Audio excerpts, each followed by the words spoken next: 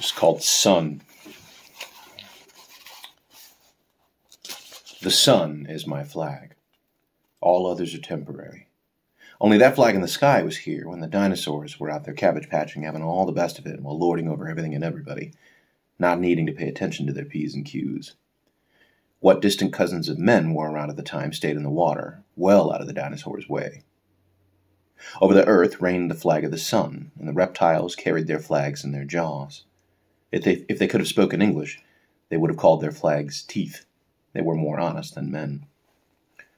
The dinosaurs fought among themselves for a few tens of thousands of years until the sun was taken from them for a short while by what intellectuals now say was some great cosmic accidental upheaval of nature that had nothing to do with God. The mighty dinosaurs could do nothing without the sun but die. Even their teeth rotted eventually. Now men rule over the earth. They fight and argue about which man is mightier and which flag will rule. In a place temporarily called Alabama, State Representative Thomas Reed, a black man, went to try and take down the Confederate flag from atop the state capitol in Montgomery in February of 1988.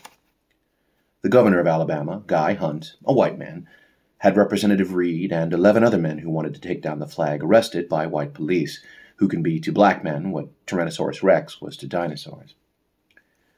This Confederate flag was around 130 years old when Representative Reed tried to take it down. It stood for oppression to him. To Governor Hunt, it was a symbol of power lording over everything and everybody, so the two men fought. It does not matter that they fought in a civilized manner, not to the sun. The sun does nothing but shine on. It is all happening in 150 years, the space of less than a second by the sun's time.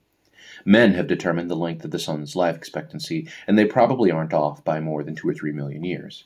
We'll never know. Why is the sun my flag? Simple. First, a story. My first experience with the Confederate flag came when I was quite a boy, much more interested in dinosaurs and girls than the missteps of men. I went to the circus one day with my class. The circus is one of the last remaining approximations of the Mesozoic age around these days, outside the Veld. I think I was 8 or 9 years old. The circus was wonderful to me then. I remember that, although I cannot remember any of these acts. I only remember the whole experience warmly.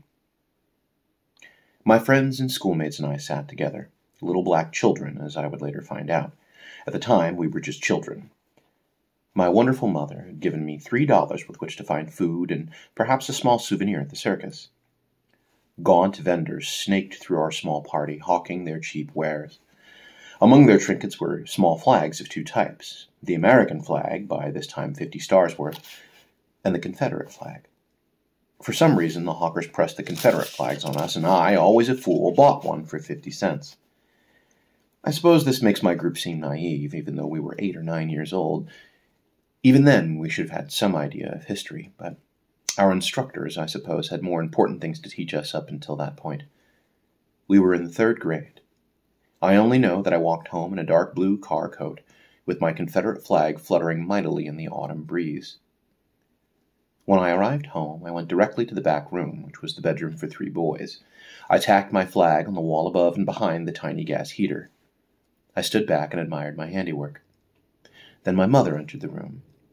She had resided off and on in the South for a much greater time than I had. She took the Confederate flag off the wall and lit a match. I thought she was going to light the small gas floor furnace.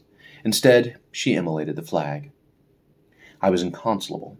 I considered the flag mine, merely because I had bought it and possessed it for a while. I didn't consider that my harried but calm, brilliant and productive mother had given me the money with which I bought the flag. I could not have gotten the flag on my own. I was but a boy, and had no understanding or appreciation of these facts. My mother explained that I would understand one day, and then led me out of the back room to some other activity, possibly piano practice. This only led me into an even worse mood. I escaped it when the piano lesson was over, and never thought about flags again for a long time. So that now the sun is my flag. I know nobody is ever going to try and capture it. It is too strong. I know it does not belong to me, but to all under it. Its value and meaning are inherently benevolent. There is nothing bad about it. The sun is my flag, not my god, as it was with some Egyptians in Amun-Ra. Such beliefs are silly. In fact, after a certain age, one cannot believe in gods and be considered an intellectual. Some people would rather be considered intellectual than human. When you realize how puny humans are, you can see the intellectuals' point in this matter. As intellectuals, they believe they can figure things out, things like there is no God, there is only nature and science. When intellectuals finally get around to believing in God, which usually happens after they get older, they have to intellectualize their belief, as one German philosopher did. The only reason people still remember Nietzsche is because he was an intellectual. He is supposed to have intellectualized that as well. As he got older, he saw the rationale of believing, intellectually of course, because it was safer. If he believed, and there turned out to be a God like the Egyptians thought, then he would be on God's good side. It would be safer to believe, for there wasn't that much of a difference to him between believing and not believing, so he believed with the scientific detachment of an intellectual. I'm more in the camp of Amenhotep I, the Kemet Egyptian pharaoh, who came to the conclusion that there is one God. He called him Aten. Amenhotep had a healthy respect for the sun, too. Like me, he probably also believed what he could see. Unlike me, he didn't have to worry about television. The sun is the flag of God, not God itself, but a manifestation of God. The sun lets me know that there is a God, although I can't see what God calls itself. I'm not a pharaoh. I merely feel the presence is there. I know it not because of sermons I've sat through. I know it more because of the sun. I cannot believe something as mighty as the sun just happened out of a complete and total vacuum. If it had, then that's one element of the phenomenon, a mighty orb so immense that it lights entire worlds, which were once part of it, but now circle it obediently, millions of miles away. And the sun warms these worlds. This world has been warmed just right so that dinosaurs and men could safely grow on it, grow up to fight and hoist flags and pistols and estimate the sun's life expectancy in their spare time. Now, all that is one link in an accidental chain of events. Now realize that there are billions of suns all over what men call the universe. And yet there is no God. I'm sorry, it makes sense to believe. It's not like the sun is just there. Every day it turns over the world and provides it with light. The sun gives people a reason to go on because it will come up tomorrow. It is the reason for life. Even if you don't believe there is a God, you know there is a sun, and you know that without it, even for mere minutes, all men would die. And after all the men are dead and their flags long decayed, if the sun decided or was ordered to return, something would come up from the water and take the place of man and go about the same business. Everything under the sun makes too much sense for it all to have been accidental. Everything rotates, comes full circle. There are too many cycles for it not to be so. The sun dictates what we can eat, where we can eat it, where we can go, and when we can go there. It shapes how we feel and what we care about. One of the great yet simple facts of the sun has sent men into intellectual tizzies for eons. It is the simple fact that the sun causes skin color. Not intellectuals, not sperm banks, not what massa say. Nothing else has anything to do with pigmentation. It is a manifestation of the power of the sun. The sun made the races of men. The closer you were to the equator, the more you were blessed by the sun. Only men could twist this to mean that men were to be judged by races and pigmentation. Probably the most intellectual white man around these days is Stephen Jay Gould, an anthropologist and paleontologist. Those titles are there to impress the intellectuals. Actually, Mr. Gould's most impressive title is that of teacher. He seems to have thought most things through. And since he is a teacher, he should be and is magnanimous with his learnings. All in all, an admirable, memorable man. Gould refutes quite clearly some men's desire to say that man first came into being in Asia, not Africa. Africa means black men, and black men are inferior. All these things have been inferred. Stephen Jay Gould puts the kibosh on all that with great intellectual style, writing page after page of common sense dressed in intellectual clothing. And even Mr. Gould admits that the saturation bombing of racial prejudice by color, a mere simple act of the sun, is pierced even his own high intellect. Mr. Gould, in the May 1986 issue of Discover magazine, quote, "The racist traditions of our cultures run so deep that vestiges remain, in distant and unrecognized form, even among those who've struggled hard to overcome all prejudice. I may perhaps underscore this point by telling a story against myself. My friend and fellow paleontologist Bjorn Curtin wrote a fine novel, Dance of the Tiger, about the contact of Neanderthal and Cro-Magnon people in Europe some 35,000 years ago.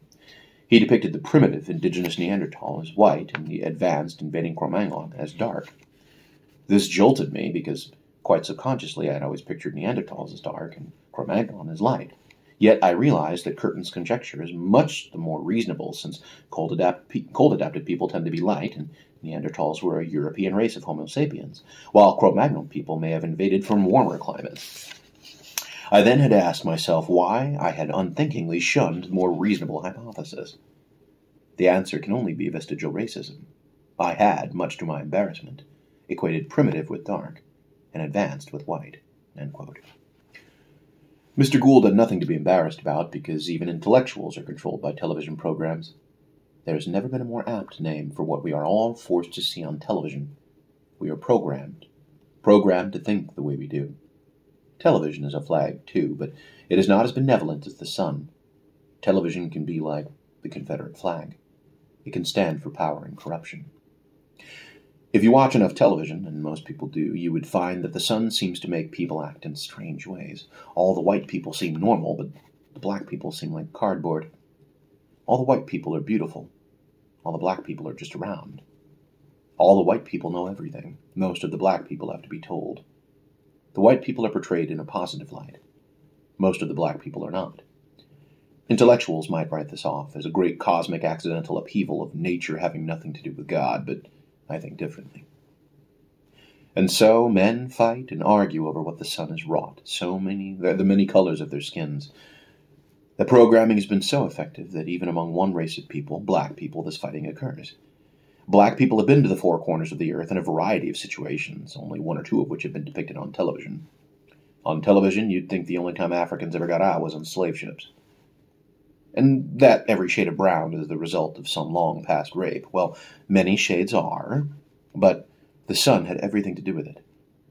In fact, it merely offers its blessing. Humans complicate it by thinking the sun was too generous with some of them, and they think that way because of flags like the Confederate flag in television. Complexion has become too intellectual a word for me.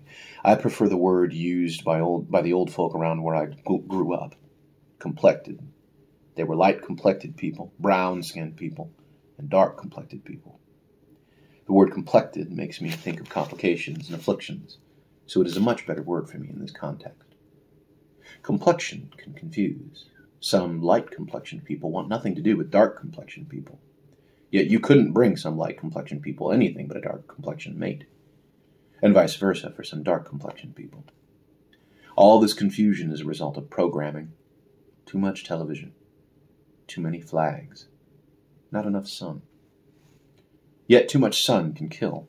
Talk of your flag's power by comparison. Intellectuals, once you take the bait and invite them to speak, will talk about the possibility of another great cosmic accidental upheaval of nature that has nothing to do with God. They call this one nuclear winter. We could check it out with the dinosaurs, only no dinosaurs are left. The sun will come up tomorrow. Whether or not any of us are here to see it is another matter. Long after the Confederate flag has been forgotten, the sun will be there, shining and lording over all of whoever and whatever remains. Every new day will start with the sun. I feel blessed merely to have been one of its more fortunate subjects.